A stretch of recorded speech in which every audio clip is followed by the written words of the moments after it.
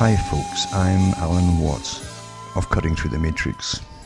It's April 24th, 2016.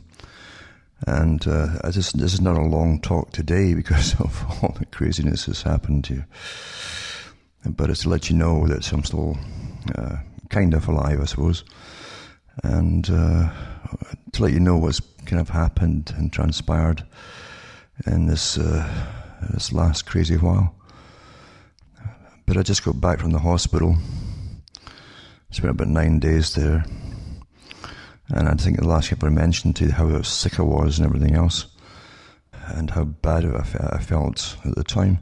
I was going to check myself into the hospital, but I didn't have time to, because I guess it was I think it was the morning of the 15th anyway. I've been coughing all night. But the strangest cough, it was almost like a whooping cough, where all the air is going out and out and out, and you can't get time to get breath in the way. But it's like it's commandeered your whole system, and out and out and out. Well, eventually, as I say, on the 15th in the morning, I saw bits of my tissue flying out my mouth. Bright red blood, the whole thing. And that was it. I was hemorrhaging like crazy. And of course I was suffocating as well. So 911 time. And the paramedics came and did an amazing thing to get me out of here. Didn't think I'd get there at all. I didn't expect to arrive at the hospital, but I did, and they went into their usual action there and did different tests and found out I had several other infections at the same time, bacterial as well as the viral, and a strange fungal infection as well, which had even got into the lungs. And this created this virologist and so on. So it was a perfect storm. The combination of them was a perfect storm. And so they hit me with the right intravenous antibiotics. And I was in there for a while, just getting other tests, etc. I don't think there's a place in my hands at all where I didn't have IV and drips and so on going in and blood getting taken out, but I'm severely anemic yet because of all the blood I lost, and they didn't put me on a blood replacement of any kind, so I'm tired. I mean, really tired, and dropping off during the hospital during a certain test, you just find yourself dropping off, and couldn't help stop yourself or anything else. The whole time has been like some kind of very surreal dream or something, but it was very real indeed.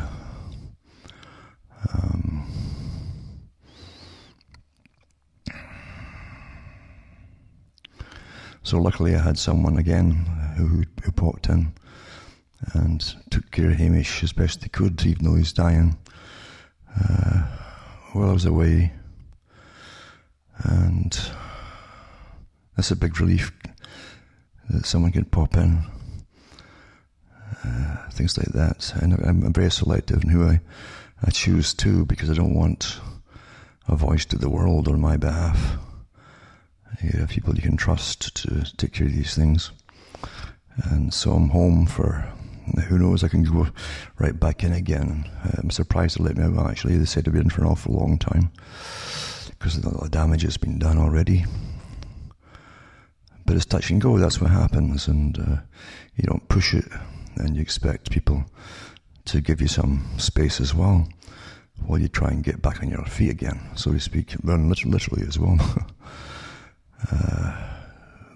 So I'd appreciate everybody out there, and There are some people who always put their phones on automatic dial. They'll just dial all day and night long. And as soon as I plug my phone out for something, it's awfully important. I can't get what I need to do done. That's not polite, and it's not respectful. It's also very dangerous. As you can hear, I'm a bit breathless as well because there's so much damage done. As I say, it'll take a while to clear this up. If it does clear up, hopefully. And I'll have to work on that as well. But I appreciate the people who've kept me in their thoughts and so on. That's awfully important to keep people in your thoughts, and I just know that people certainly had me in their thoughts, because otherwise I should have been down under, basically, very, very quickly. I really didn't expect to get back here, or even to make it to the hospital in Sudbury. I really didn't think so. When I saw that arterial blood pumping out there, it's not a pleasant thing to see. But it was a perfect storm, as I say.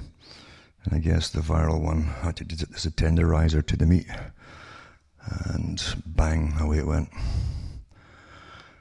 Phew. Quite a story, eh? But that's just the condensed version.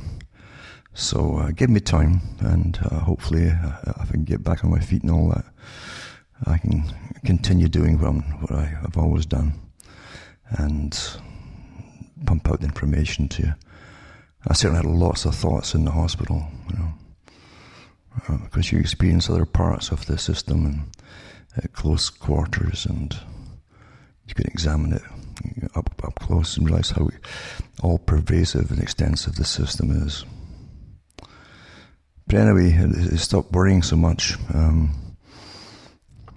They'll say reports of my death have been greatly exaggerated, although this one was darn close to the mark, and that's the scary part about it.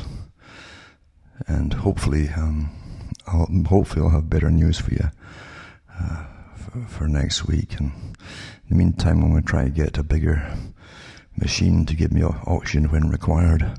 I can't afford the one that most folk get. Most folk get them for free, And in the state, basically pays the.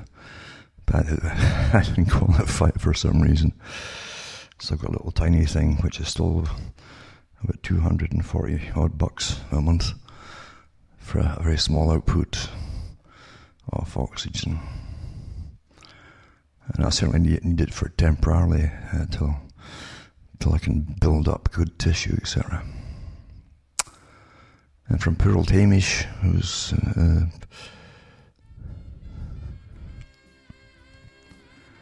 been hanging on, and myself. That's good night to me. Your God or your gods go with you.